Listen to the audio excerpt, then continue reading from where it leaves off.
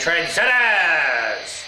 Greg here from Fish Bay Films, and welcome back to the BNSF Birdwood Sub and episode 18 of the Birdwood Sub construction. And here we have a little bit more scenery, Trendsetters. Well, it's a plywood bridge, you know. So this is our long-awaited update. Not a lot's been happening on the sub. A few things have been happening off the sub, but a little bit on. So this will be a quick update. So let's get into it.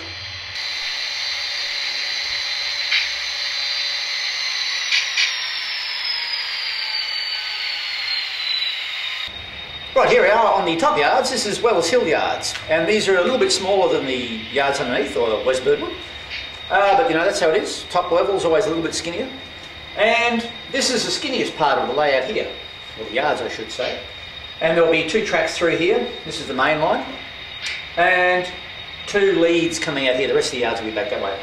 So I was wondering how to disguise. There's got a bit of a problem here with people knocking things, and it's really close to the edge here. So I thought I'll put a bridge in here. Well, this is falling down already, Trendsetters. There we go. And that way I can have a bit of a fascia here and raise it above the level so we don't knock things. And then bring it down slowly down here somewhere where we have a bit more room. And I thought, well, I'll just whack a bridge across it, Trendsetters. And I've always wanted a level crossing because I work on real level crossings. So why not have one at home? Or grade crossings as you call them. And the road will come across here. Grade crossing here, flashing lights, and then somehow do something tricky and put it in a mirror and take it off on the back there somewhere. So that's a little mock-up here of what's been happening here. So I think that'll work out really well. And the main line pokes out here and goes back into a tunnel over here and then comes there. So it's only visible for a little bit, then it shoots off into the long tunnel down here. Now, as I said, I haven't been very busy on the layout, but I have been busy off the layout, weathering cars or practicing. And I'll be coming up with my part 3 on my weathering hoppers shortly.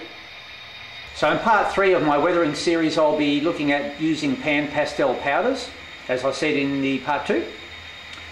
And I've been practicing a lot with them, and I'm getting more confident with them. So when I get a few more cars done, I will put one together, and that'll be the next series on weathering. You can see some are done there. Few different styles, you know, it's just a lot of practice. And when I'm happy enough with the results, I shall do a video. So that'll be coming up, part 3 of my weathering hopper series, in a few weeks. Now Trent says, you're not going to believe this, but look, lights. How long has it been? 2 years? Nearly 3 years? So I finally found some LED strip lights that I'm happy with. They're all crap, they're all made in the same factory, but you just got to take a gamble.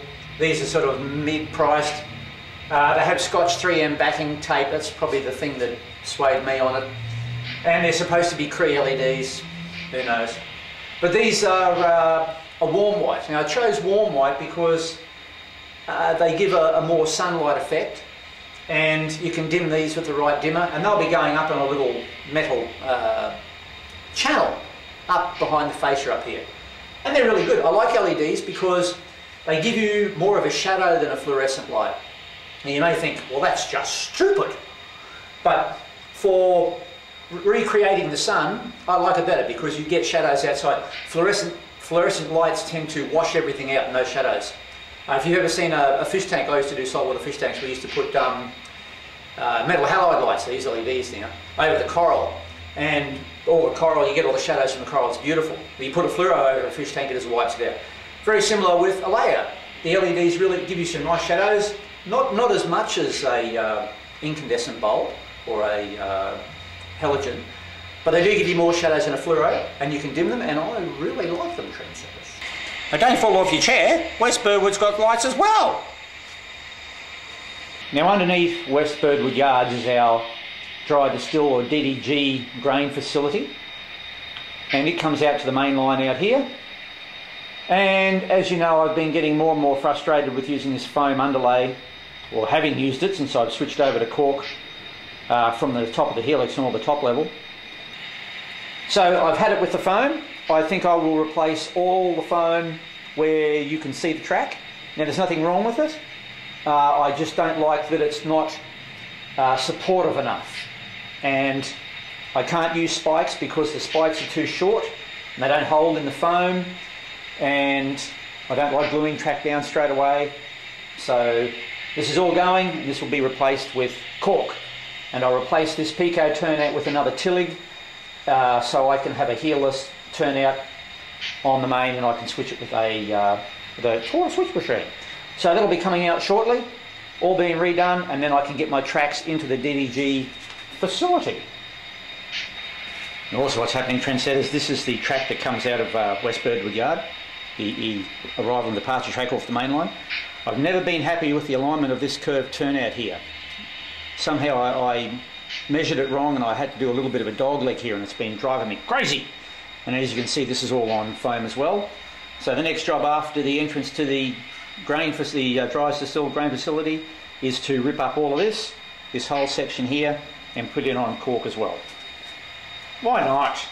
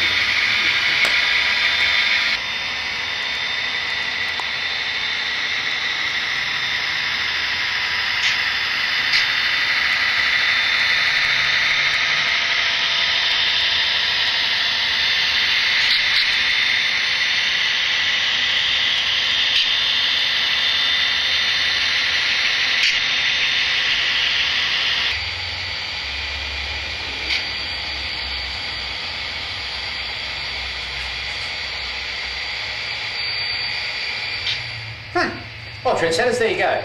Quick update on the Birdwood Sub. As I say, not a lot happening, but what's been happening off the sub with weathering and practicing, all that sort of thing. Also, I've got a rather big announcement coming up soon. It'll be in the next maybe couple of videos. And also, a few people have been asking where I've been, and because I haven't done a layout update, well, I've been inside doing my weathering and practicing that. So thank you for asking where I was. Someone even suggested that I went and got married. Oh, do I look stupid? Okay, sorry girls, no, only joking. Marriage is a wonderful institution. Just I'm not quite ready to live in an institution yet, that's all. So. All right, joking girls, joking. We love you all, love you. The day that I'm ready to get married, I will. Then I can hand all my stuff over to someone who I hate, but I'm not ready for that sort of happiness yet. So, there you go. Now that all the girls are left, come back, I'm only joking. Oh, dear. Actually, I've been not real well. I've been diagnosed with George's disease. Now, don't panic, it's not life-threatening or anything like that, but it is a little bit debilitating. Those of you who don't know what George's disease is, it's when someone like myself has George Clooney's taste in women, but George Costanza's chance of getting any. So there you go, George's disease. That's a Fish Play Films first. You won't hear it anywhere else, trendsetters. You heard it here. George's disease. Spread it around. I want to see it. I want someone to come and tell me the joke. I do. I love it. I need a cup of tea. Anyway, big news coming up soon. I'm going HD soon. Whoa, I bought a new camera and I'm still learning how to use it. It's huge. It's going to take me back to my photography roots with all its manual stuff, and it's a whole new world of videoing, so I'm really looking forward to that. So that'll be down the track a little bit. So we've got a few more coming in standard definition before we go HD. I've decided this high definition thing may just take off. No, don't know yet. So anyway, that's about it for this update. I know it's short and sweet, but as I say, there's a lot more track work to be done on the sub, relaying and all that sort of thing. And we're slowly getting there with a little bit of scenery, trendsetters, you know. You can't rush these things. So take care, and we'll see you with a weathering update very soon with powders and another special announcement. So, all right, thanks for watching, and hooroo for now from the Birdwood Sub. Bye-bye.